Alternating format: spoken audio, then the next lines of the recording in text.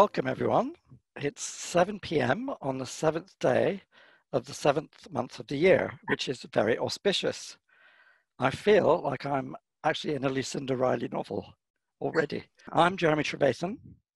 I'm the publisher at Macmillan in the UK, and I'm here this evening with my very good friend and mega best-selling author, Lucinda Riley. I should warn you all that Lucinda and I are such good friends that for the rest of this conversation, she will be Lulu and I will be Jez for the purposes of this conversation, okay? Lucinda is currently writing the Seven Sisters series, as you know, which tells the story of adopted sisters and is inspired by the mythology of the famous star cluster in the skies. The most recent title, The Sun Sister, set partly in Africa, is out in mass market at the end of this month. Her books have been translated into over 35 languages and have sold over 25 million copies worldwide.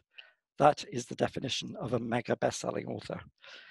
The Seven Sisters has become a global phenomenon, with each book in the series being a #1 bestseller across the world, including, of course, South Africa, where I think it's fair to say, Lulu, that you have some of your most engaged and joyful readers and booksellers, which is the very reason why we're doing this event.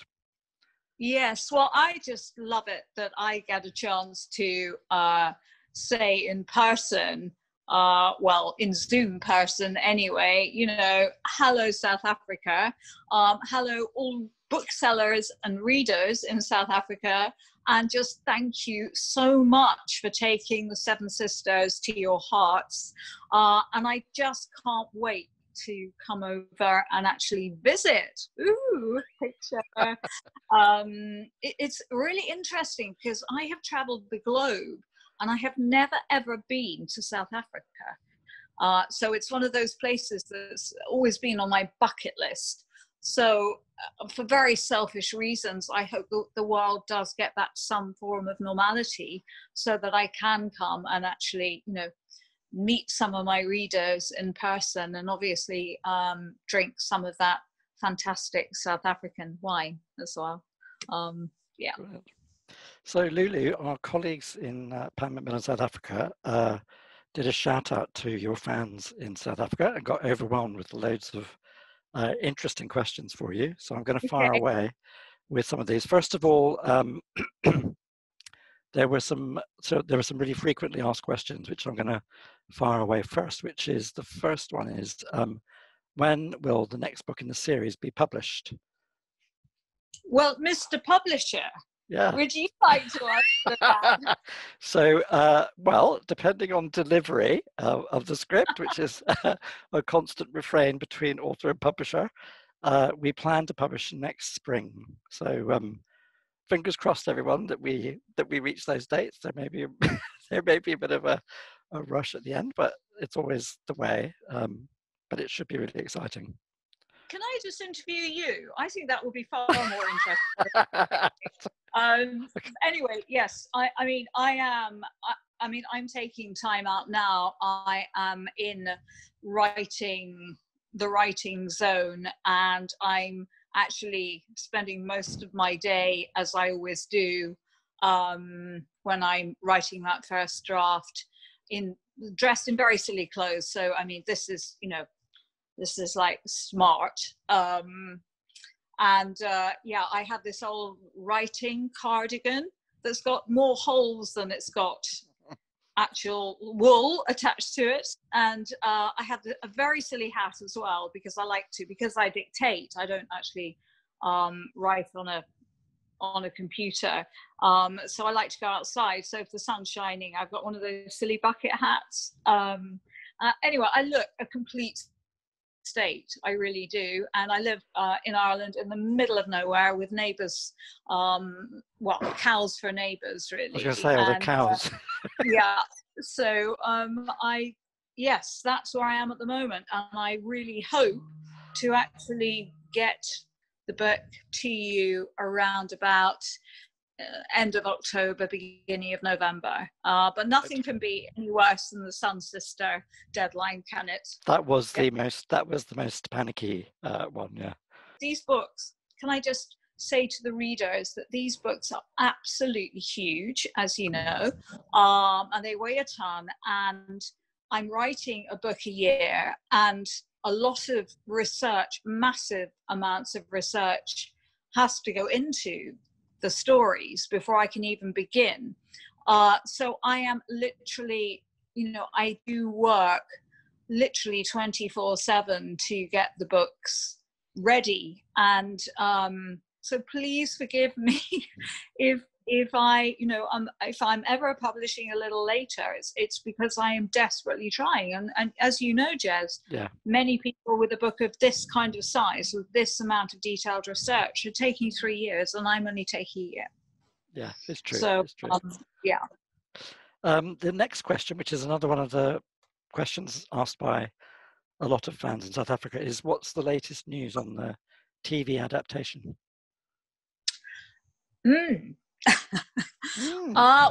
it's getting closer and closer to actually happening, because everybody knows that when you start down the process of having a book optioned, it can take years, but we are literally almost there now, and I'm really excited, because it really is getting to that stage that it really might happen. And I think that possibly I am at the moment considering writing the screenplay, because I'm an ex-actress, and so at least collaborating with someone on it, because this is my sort of magnum opus, and nobody knows this book better, or the books better, than I do.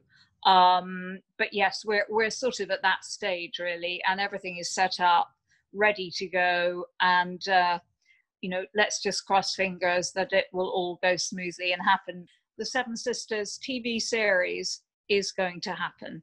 Brilliant. It's going to be so weird for you to see the characters come to life in the flesh, isn't it? That's going to be such a moment.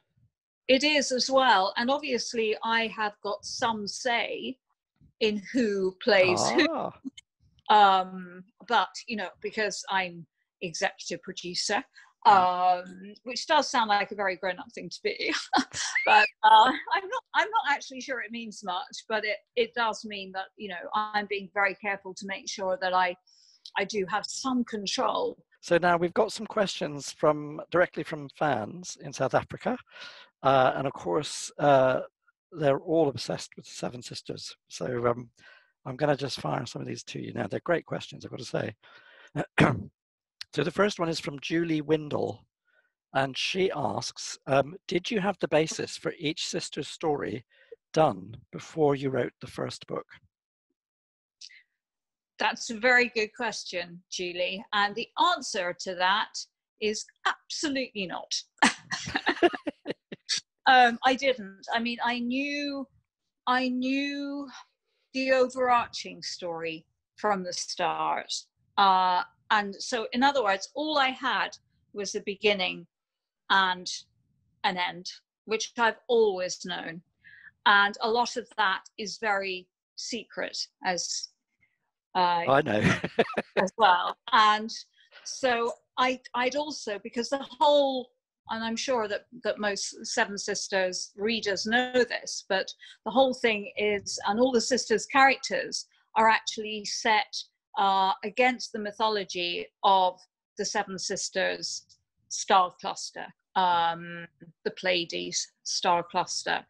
So each character, if you like, each sister in that star cluster has a mythology all of her own. Mm-hmm. And what is absolutely fascinating is that when I've traveled across the world, in search of the sisters' stories, the mythology in every single different culture is more or less identical. For example, Maya is, in all the stories, she's the most beautiful, but she's also a recluse. Ali is a very strong character. She is, a sailor, and it's all about the sea and about, inner strength. Star and Cece were interesting because they were, probably less known about those two than there are, and they are a twin cluster. In fact, Star is made up of two stars, which is quite interesting. So yes, so there was much more. I took what I could find about both of them, and obviously their lives.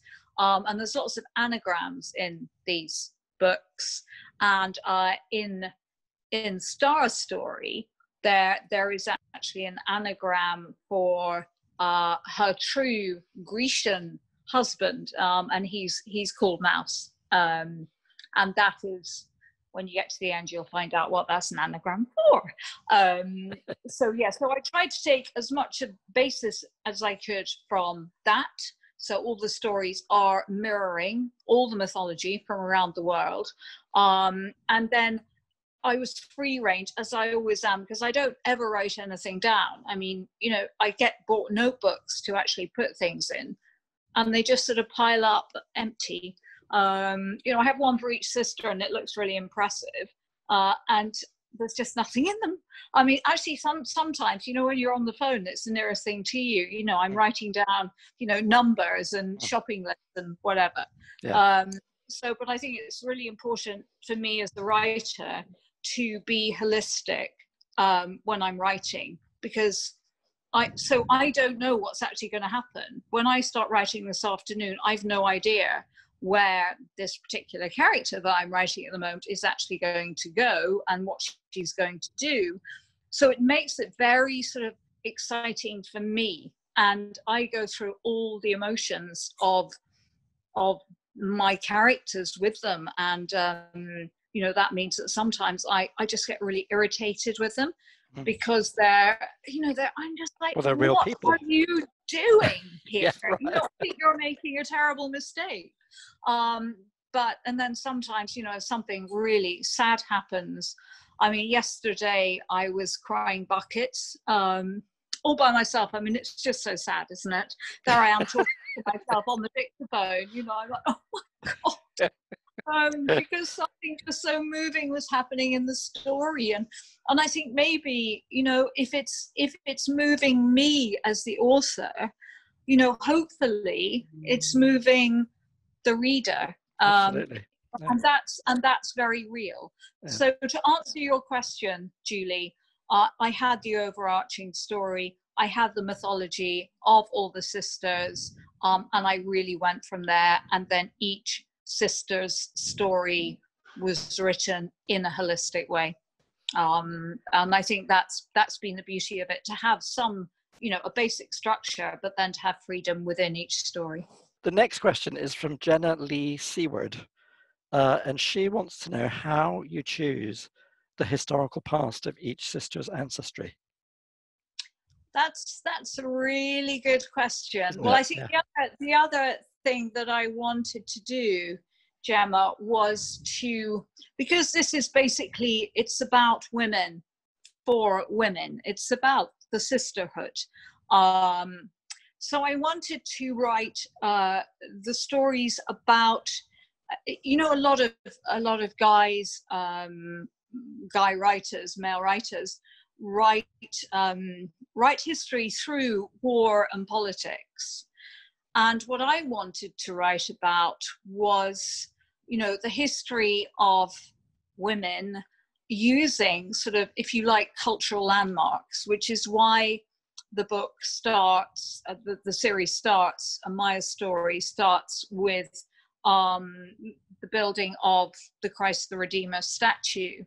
And I just happened to be in Brazil when I was thinking about this series, and it was sort of coming together in my head. And I ended up becoming quite obsessed with Christ the Redeemer, because it's how did it get there? It was my interest that actually started the process of me finally ending up meeting a few weeks later the granddaughter of Heitor da Silva Costa, who actually was, because I was staying in Brazil because I decided I wanted to set the past there, and find out about about the Christo. And, you know, she was absolutely wonderful. Her name is Belle, so I called the past character Belle, and she was able to give me just so much detail. So, and in the second book, I've always loved Grieg. I'm obsessed with Norway. My father, years and years and years ago, who was a bit, I realized, well, very actually, Parsold-esque, because he disappeared off to work for the whole of my childhood, and in fact has visited South Africa many times. And he'd always come back with something. And on this particular occasion, I couldn't have been more than 4 or 5. He came back with this, you know, long playing record, you know, the old fashioned vinyl ones. You know, you called us both fogies at the beginning. Yeah. So you are no longer my friend. But anyway, so there it was. And I put this on, and it was the Peer Gynt suite. And he said, you know, Lucinda, this is one of the most beautiful pieces of music. Norway is one of the most beautiful countries. You know, and so I played it, and it became the sort of anthem to my childhood. And I really didn't, I wanted to know how an Ibsen poem, you know, had ended up with this iconic, you know, music suite. And so again, it was my own interest, you know, in that historical moment that took me on that journey. And when I went to the Ibsen Museum, and there was this dusty library, you know, right at the top that I was allowed into. And the lovely director, who was so helpful, opened this book, pulled it off the shelves, opened the book, and just said, oh, and by the way, there was a ghost voice, because the leading actress, who was very famous at that moment in Norway, couldn't sing, and she screeched like a cat. And I thought, ghost voice. And you know what? Since then, a reader came to me and wrote me an email, and I know who that ghost voice actually originally was. Wow, amazing. I mean, just incredible. Yeah. So Gemma, I hope that sort of answers your question. I think again, it's all what interests and fires me and my imagination and my sort of love of history. And it's amazing the things that I've discovered along the way. So, yeah. And there's always an amazing love story behind these cultural things. It's incredible, isn't it? That, yeah, just brilliant. Right, I've got a question here from Michelle Gross. She would like to know how you synchronize the story's timeline so incredibly well with each book and within the greater series. That's another very good question. Really is. That's one of the humdingers. Yeah, I mean, considering that I just said that I don't write anything down, and I seriously don't. I have just, I keep it in my head, and that obviously when I get to the end of the story, I mean, often I'll say, oh, I think it was, you know, 1906 or 1907, whatever the moment is. I will then obviously during the edits, I will check it out and make sure that it's correct. But I don't know how I've done that. Incredible, I mean, I know that's ridiculous, but it seems to have happened. Well, I haven't finished this series yet, so let's not get too smug, Lucinda.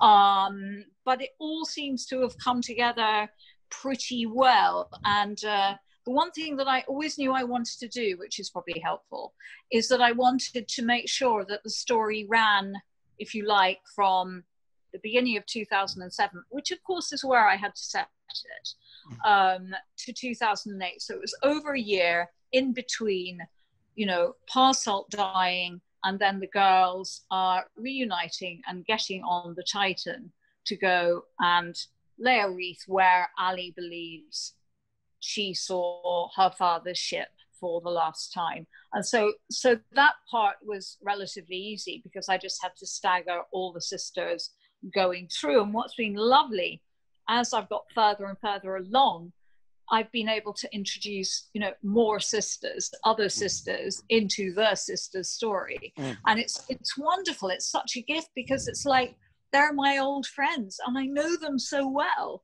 And especially with this one that I'm writing, there's a lot of sister action going on, to put it mildly. And just been a joy to write this one so far. It's not finished yet, but it really has. Fingers crossed.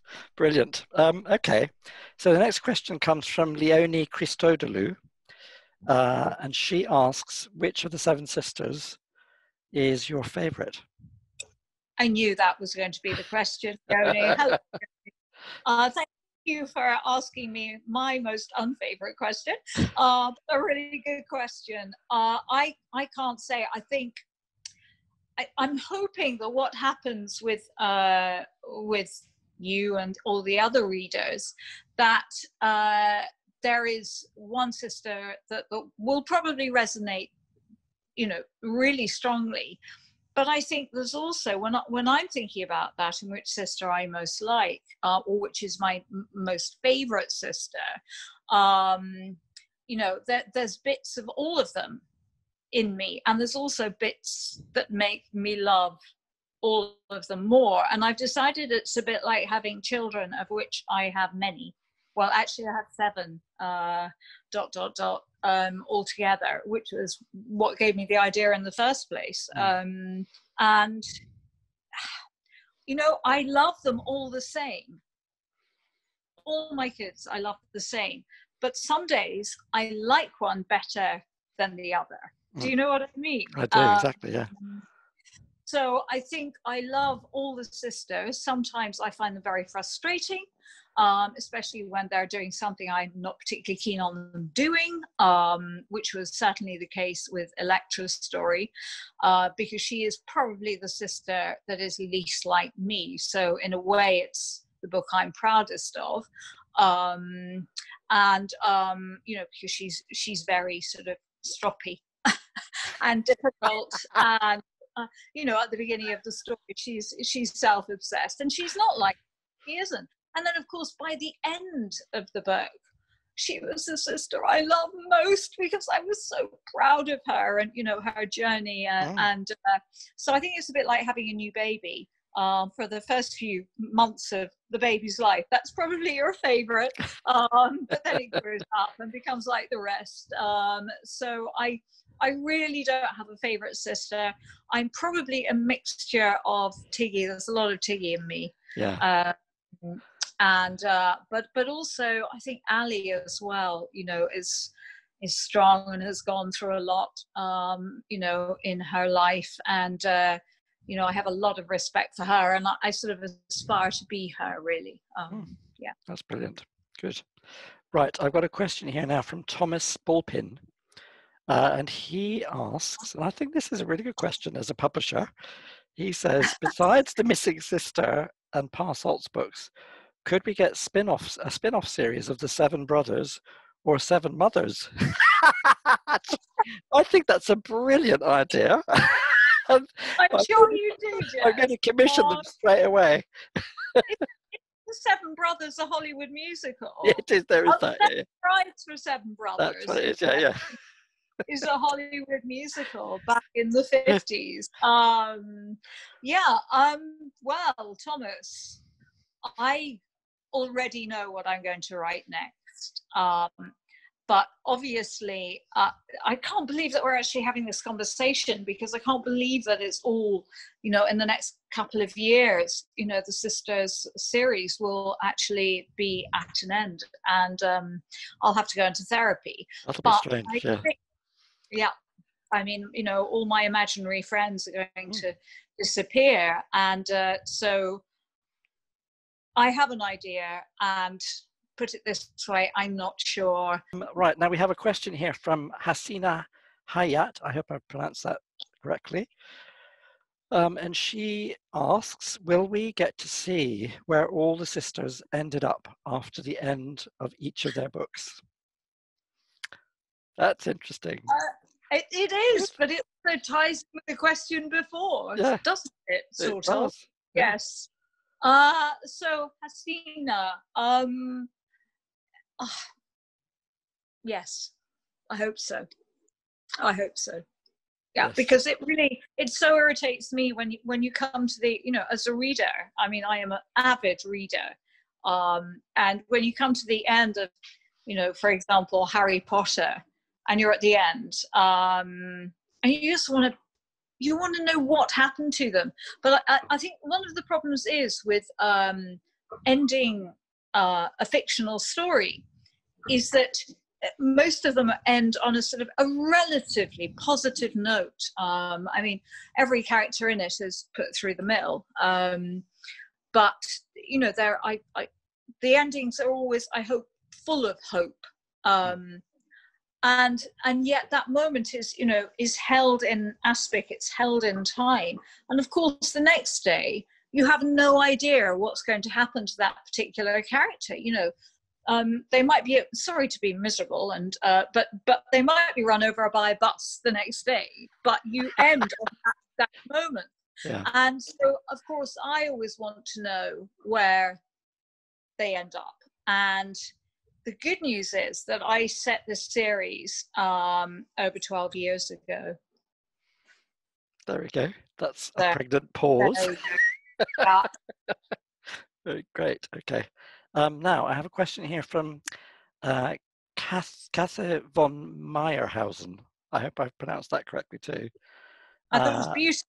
Do you think so? Now she says, now that you're writing the final book, should we say book 7, is there anything in books 1 to 6 that you could change? Something that now doesn't match anymore? That is just, I love that question. Isn't it a great question? Yeah. I think the answer is that no, because je ne regrette rien. The books were written when they were written, and they can't. Sorry, I've got a dog chewing its flesh at the moment, and it's wobbling. The camera is wobbling. Maya, stop it! Sorry, my dog's called Maya. I mean, how sad is that? But no, I think so far, and I'm not at the end yet. So, and I don't want to feel as though I'm at the end. I don't believe there is anything that I do want to change. No, there would have been things sitting here now, writing the 7th story, that would have been easier for me writing this particular story if certain things had been different in the past. But as I say, because it's all written holistically, and because I had that big overarching plan, I don't think there is particularly. No, I don't. The stories are the stories, and I'm a great believer that I'm just the storyteller. That I just tell these stories, and often I find out that my fiction is actually true, which is always, and I walk into my own book or somebody tells me something. So I think they're the stories that were meant to be. I really believe that. And so no, not so far, but I'll tell you when I get to the real final part of the story. Brilliant. Okay. Right now, so any mega selling author will have a lot of fans who are potential writers themselves, and they often have questions of these writers to try and learn something. And we've got a few questions like that. So right. Well, I tell you what, Jess, should we share them? Because we'll I think it's really interesting. You are a big, mega important publisher person. So you are probably more equipped than me with my weird way of writing to actually answer questions on the writing process and publishing, etc. Okay, that sounds good. So the first question is from a lady called Brunilda, and she basically says, what is your advice for new writers? Right, now I am going to pass this one over to you. Right. Because I'm presuming, I mean, I'll start it off. And I will say very simply what I believe, and I say to anyone who is thinking about writing a book, just start, okay, and get to the end. Don't stop until you get to the end. Don't go back. Don't cross out words. Don't try to make it perfect, because you can always redraft it. Because by the end of that first draft, you will somewhere in there have a plot, you know, a storyline and characters. So that's what I would say. The worst thing you can ever do is stop and read what you've written, because, you know, at my stage, after I don't know how many books I've written, normally my first draft that I'm writing at the moment is a pile of vomit, you know, and takes a lot of editing. What would your advice be, Jez? Well, so I think that's very good advice. I've known authors who over edit, and what happens is that usually when you're in a creative state of mind and you're putting something down on paper or into a dictaphone or whatever, there is a sort of spark to it, because it's the initial creative idea. Yeah. And if you then go back and over edit and over edit and over edit, which is you draw the life out of it. Absolutely, and it becomes drier. It somehow the spark so goes out of it. The other thing I would say is, particularly if you're a new writer, so you're trying to get into you're trying to get your book published or seen by an agent or picked up by an agent. It's really, really important that the first, I would say, even the first 10 pages of what you deliver hit you smack between the eyes. If you take 50 pages to get going with the story, by then, you know, readers will probably have got bored and not carry on with the book. You have to remember that a publisher or an agent is sitting there and they're willing every single book that they're reading to be the book that they want to publish. Whereas a normal reader, a bookshop reader, they have a choice of so many books. So if they pick something up and they're not engaged within the first few pages, they're probably going to put it down and put it away again. So that would be the one thing I would say. Completely. Yeah, those are really my two. You've got to draw them in from page one. Yeah. Absolutely. So those are the two things. I think we've given very good advice there. Absolutely. And we, just to say, we do take bribes as well. We do. So drink bribes. Joking. Right, the next question is from Lydia Lazovich. And she asks, when did you start writing, and what or who was or is your inspiration? Another great question. I'm loving these questions, South Africa. I mean, they're fantastic, really, aren't they? Yeah. Yeah, I actually started, my first piece of published work was a story when I was about 10, and I won a competition. Writing competition, but I was actually an actress for years. I trained as a classical dancer, as a ballerina, and then I had huge problems with my knee, and I went on to be an actress for years.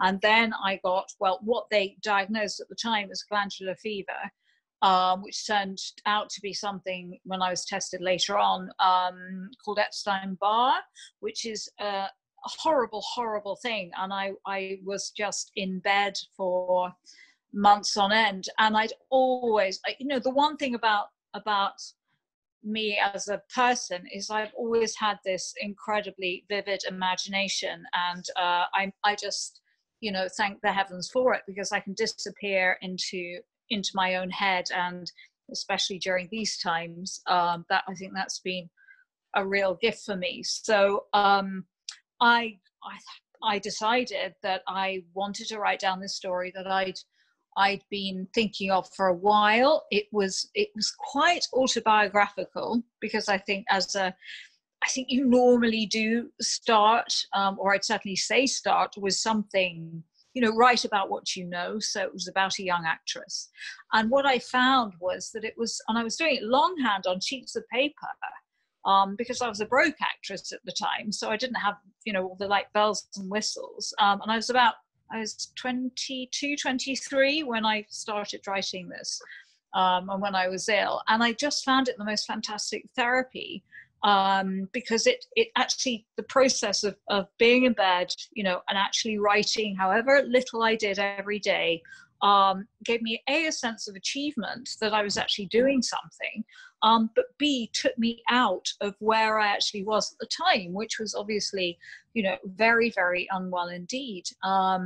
So that is how my first book came to be. And I had a friend who knew a friend who had an uncle who'd, was a published author. And so this manuscript, this pages and pages, 800 pages of longhand, went off, and this man, who actually I think was over 80 at the time, so wasn't my target audience, read it and very sweetly then passed it on to his agent, who actually said, look, it needs some editing. You also need to buy yourself some kind of a device to actually type this up. So I actually sold my wedding dress. Isn't that dramatic?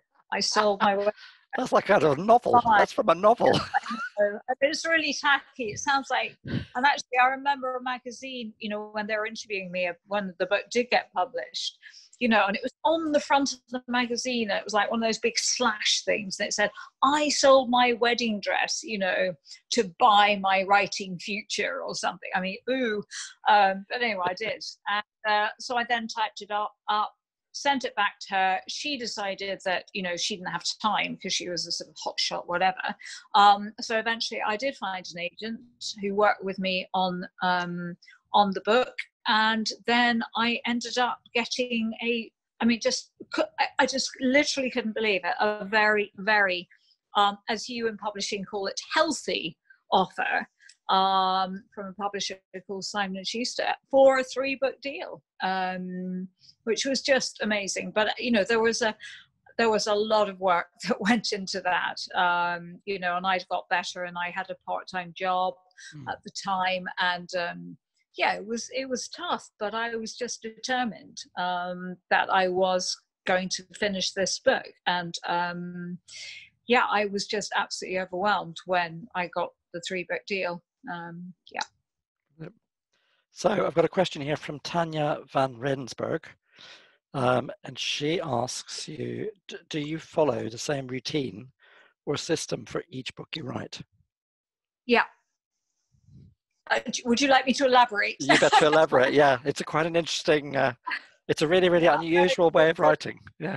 Yeah, it is. It is. Hello, Tanya. Thank you for that. I think as I said earlier in the interview, the way that I write, in fact, actually, my dictaphone is just over there on charge at the moment because it's a bit exhausted. And I wear my my lucky writing cardie, and then I sit on a beanbag, believe it or not, when I'm sitting. If it's cold inside, I'll sit on my beanbag in front of the fire or whatever, and if it's sunny, I'll go out and walk. So the reason I use the dictaphone is because I really don't like computers, and for me to actually tell a story gives me that freedom to walk, because I realize how much I flap my hands around when I'm doing one of these things, and I've watched it back, and I'm like, I'm a very energetic person. I can't keep still. So I can wander around the garden, I can go upstairs and downstairs, and that's how I do the first draft, which is what I'm doing at the moment. And I work probably normally from around about 10 till 2, talking to myself. And then I will knock off in the afternoon between sort of 2 and 4, and just, I don't know, read a book, take a walk, watch some rubbish on TV just to clear my mind. And actually my best writing time is definitely in the evening. I mean, I normally start at about 7, and then we'll go on until whenever I sort of drop into bed. And then once that first draft is finished, I get this, as we called it, the pile of vomit that has sort of grown out of nothing, which is always a fun moment, and especially because I never go back on what I've written. I just keep going forward. And so I can't actually end up, I often read it and I'm thinking, wow, what happened? And I can't actually remember me writing it, which makes it exciting for me, because it's like I'm reading a new story. that somebody else wrote. And at this point, I'm also looking and thinking this needs a lot of editing. And so then I will begin with my trusty pen, and I will start. It will all be printed up, and I will literally edit it by hand over and over and over again until, and this sounds a little bit yucky, but until I can hear the sentences sing. There is a musicality to a sentence, I think. And once the sentences are doing that, then I can say, okay, Jez, that book is yours. But it's only when those sentences are singing I can send it off. And that does that sound bizarre to you? It doesn't. Do you? So when you've got the text in, are you reading it out loud again or are you just reading it? So you're having the reader's experience. I've got the paper there, and I'm going through every single sentence. Right. Obviously checking all the research detail. But then I can hear the sentences. On that final read through, I'll go through, and if there is a sentence that isn't, I can't hear the music of it, that will be re-edited, etc., etc. So yes, I know it sounds bizarre, but maybe it's my own concerto, and so it's when a sentence doesn't sound like my voice, if you like, that it's just wrong. Yeah. Gosh, interesting. Right, got a question here. Just two more questions, and then that'll be it, I think, for today. Question here from Marilyn Forey. She asked, what prompted you to write the books? Was it your love of reading, or did you have a burning passion to write? And what inspired this series? Okay, well, I think Madeline, hello. I just explained how I started to write my first novel. I mean, I have to say, Jez, that, and I think we've discussed this before, the whole reason that I write has got nothing to do with, the sort of, as you called me, a selling author. I write totally selfishly because I actually write for my own pleasure. I just love writing, and I think I would actually go bananas if I didn't write, because for me it's a way of getting everything out of me, all my thoughts on the world and the way that I see everything, and it is therapy. So if I wasn't doing it, I would go mad. And even when I had a break from writing, and I was having babies and being a mum, I actually wrote 3 drafts of 3 novels during that time of all these kids, all on 10. I mean, it was madness, and so that became my, if you like, my escape, the thing that I did, just to calm me down after a day in toddler land. And so I think it's all about having that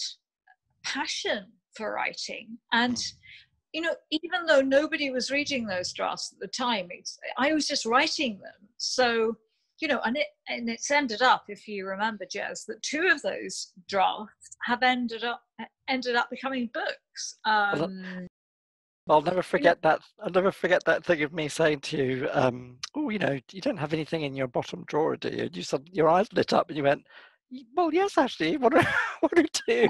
It's like a gold mine for a publisher. But there's still a couple there, actually. But there really there's. I've written a murder mystery a long time ago. Actually, at that same time, so that might be interesting. But yes, it's all about that. I mean, I didn't want to give them to you, if you remember, No, because I remember. I said, listen, leave it with me. I just need to go through them, and they hadn't been properly edited, and I just needed to. But one was the olive tree, and the other one was the butterfly room. So I had the first drafts, and I had the basis of both books. But no, I basically do this as a passion. And the Seven Sisters thing, how that came to me was, it was between Christmas and a new year, and I had, all the kids back, and I was standing outside looking up at the sky, actually, in an apron, seriously, just thinking about what I wanted to eat, what I cook for supper that night for all of them, and what was left over in the fridge. It was really romantic. And then I was looking up at the sky and I saw the Seven Sisters, because in the Northern Hemisphere, they're out here between November and April, and they were really bright. And I've always been, slightly obsessed with mythology. And I was thinking about the 7 kids, and I was looking up at these stars, and I just thought, that's what I've got to write. That is what I have got to write. I'm going to write a series. And so, I went inside and tried to call everybody from around the house, and nobody came except for my beloved doggy. Anyway, eventually everybody came down, and I told them the idea. And I think, like you, there were a few like blank stares. But no, they all said, actually, Mum, I think it's a fantastic idea. So, yeah, and then obviously I decided to try and think it out, and then contacted you and all the other publishers, and yeah, here we are, 7 years on, and I am dreading the end, actually, as much as I'm like, right, okay, come on, this has been your life for 8 years. It's been very, very tough, to actually write these enormous stories in the space of what is only around about 9 months, and it is normally 9 months. It's a bit like giving birth to a baby. Here we are. We're at the final question today. So this is from Veronica Napier, and she asks, who are your favorite authors and what are you reading at the moment? Okay. I'm a bit of a historical fan, Hell Surprise. So I think, my favorite author of all time actually is F. Scott Fitzgerald. And he always has been, and he always will be. And I aspire to be him because he writes so beautifully. And the trouble is that, I take a paragraph to write what he can say in one sentence. So I aspire to his wonderful and his amazing, the sort of emotion that's packed into the words he uses. And so he is my favorite. I've actually started reading a lot of detective fiction recently. Okay. I've never read it before, but I have to say it's just cozy crime. I don't want Not any sort of visceral serial stuff. killer type stuff. I don't really, especially because I read every night, and so in that moment of before I'm hopefully going to sleep, I turn the light off and read on my Kindle, because otherwise it disturbs my husband, and I don't really want to be reading about some weird stalker person. So I've been doing quite a lot of cozy crime. And there is a wonderful series that I'm reading at the moment, and it's by somebody called Louise Penny, and it's called the Inspector Ganache. Ganache, yes, that's right. He's from Canada, isn't he? Yeah. Yes, he is, and he lives in Quebec, and it's always snowing, and it's just the most idyllic village you could possibly imagine, and a fantastic community, and it's so comforting, actually, because at the moment I think what I found, especially during this COVID crisis, I've wanted comfort, and I think it's absolutely brilliant, and I love the whole idea of this cozy village that's tucked away, but my goodness me, does it suffer from some serious crime. So Lulu, we've come to the end of from all these amazing questions from your fans in South Africa. Thank you so much for sending them in as well, and I hope that someone can answer as many as I possibly can. what's good about when with these events is that sometimes I learn things that I didn't know. So it's great like that. So anyway, I think we need to sign off. So I'm going to thank you, Lulu, for taking the time out. I know that you're deep into the story of the I missing am, sister, and and so I I know need to go and begin writing. exactly.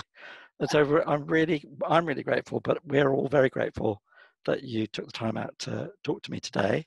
Well, Um, I'm very grateful that South Africa has just given me such incredible support, and I love reading your tweets and your emails, and as I said at the beginning, I really hope that once this crisis is over, I can come and visit. I'd love to. okay, everyone. So look after yourselves. Stay safe and Yeah, read books. The main thing is read books. That's the best thing to do in lockdown. And thanks for it is. everything. See you soon. Bye. Oh, big kisses to South Africa and you, Jess. You too. Bye.